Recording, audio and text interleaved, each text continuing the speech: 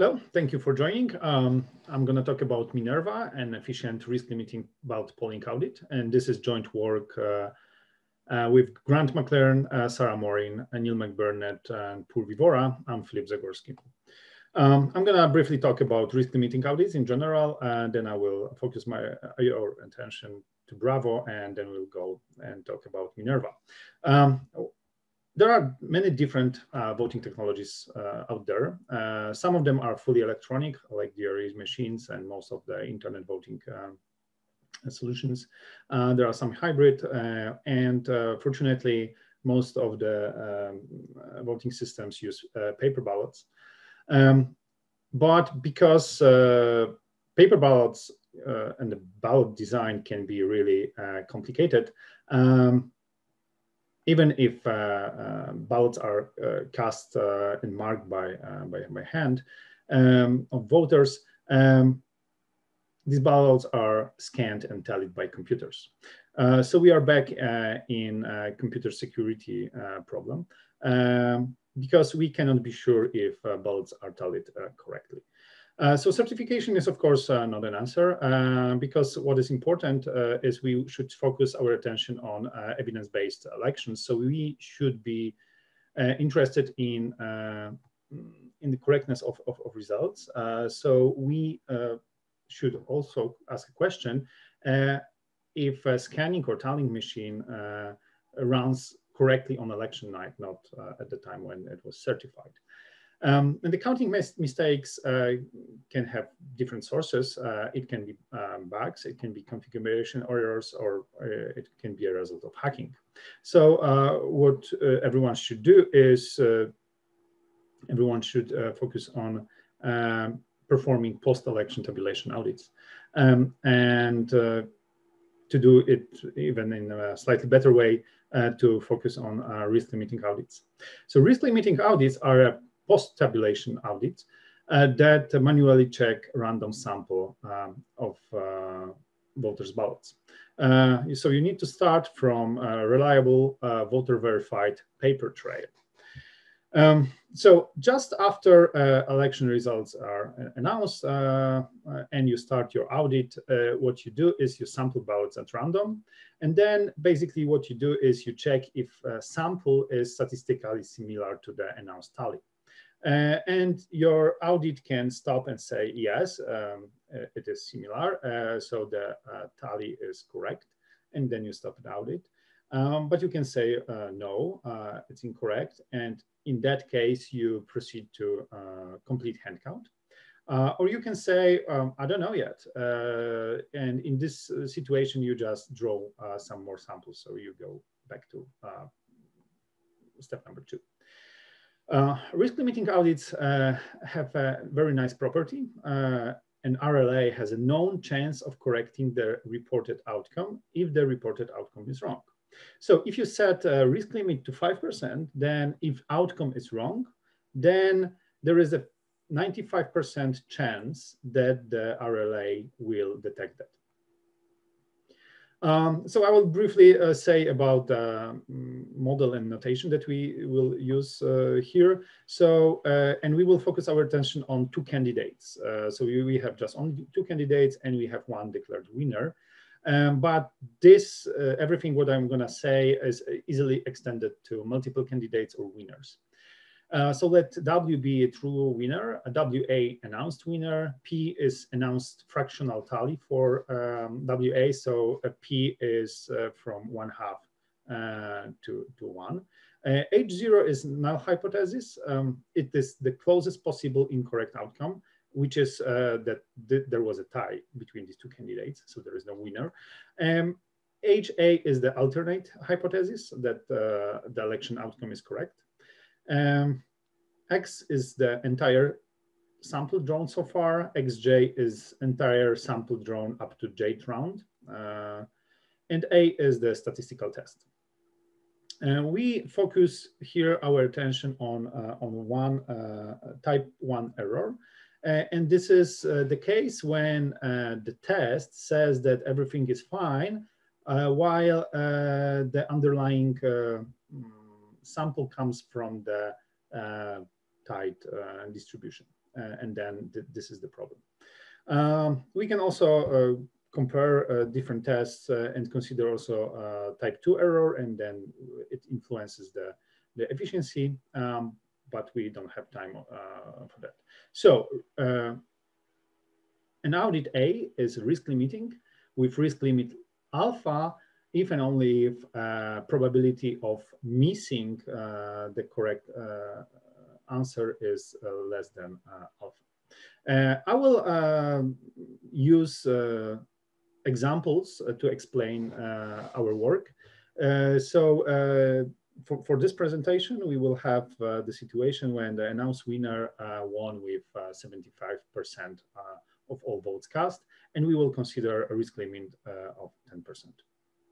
Okay, so what a risk limiting audit does, you sample some ballots, you can mark how many ballots are for the winner, and then at some point you need to say if the sample comes from H0 or from HA distribution. So basically, you need to say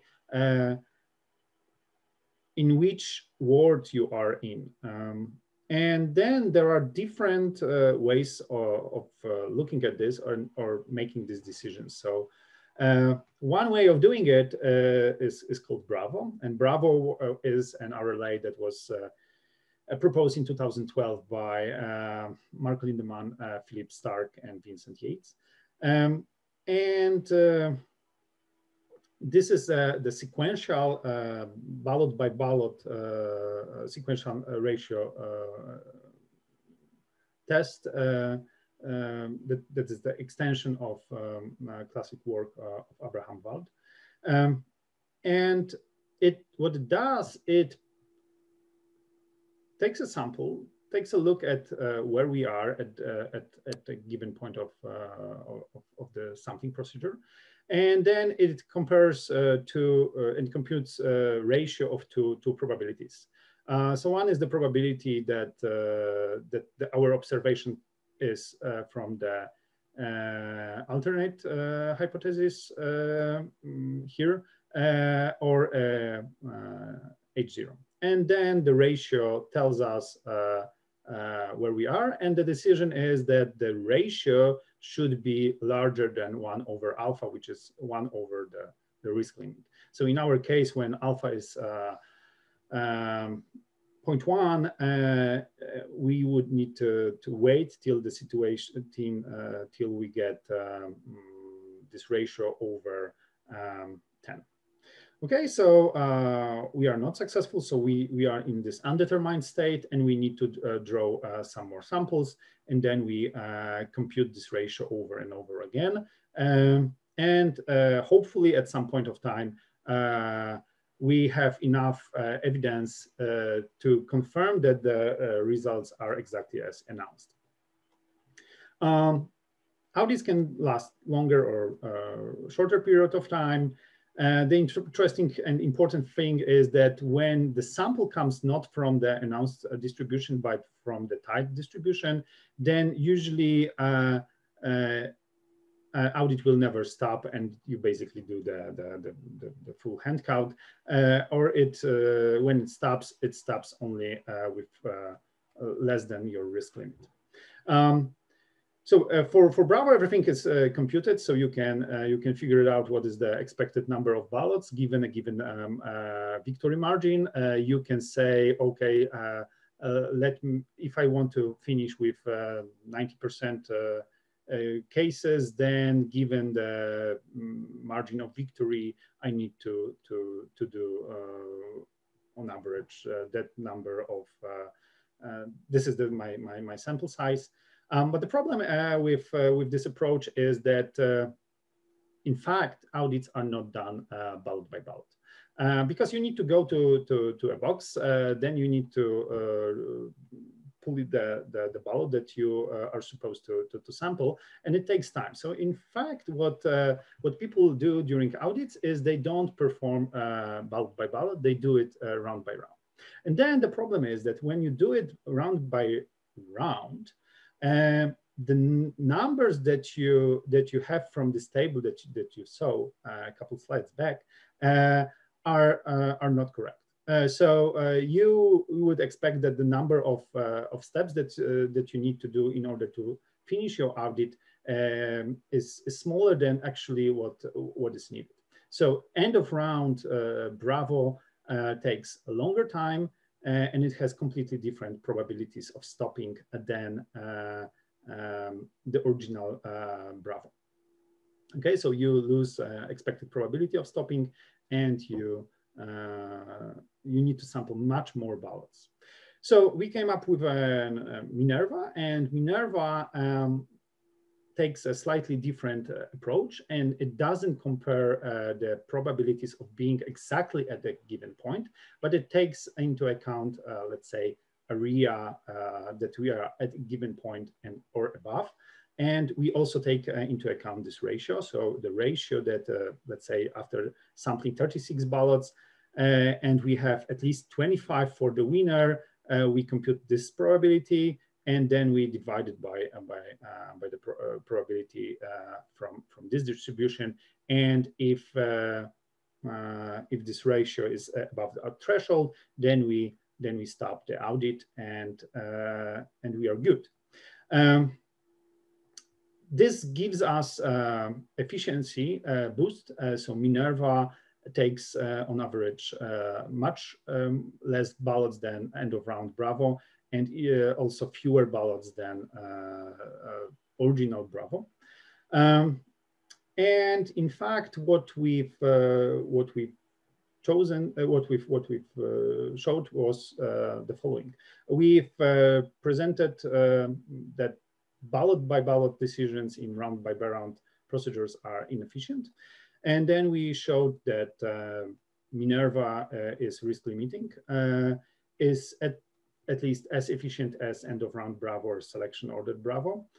We also provide open source software. Pilot RLA of primaries was performed in Montgomery County, Ohio in May 2020 by Mark Lindemann. And Minerva is integrated with Voting Works. That's the open source vote auditing software from RLAs. Thank you very much.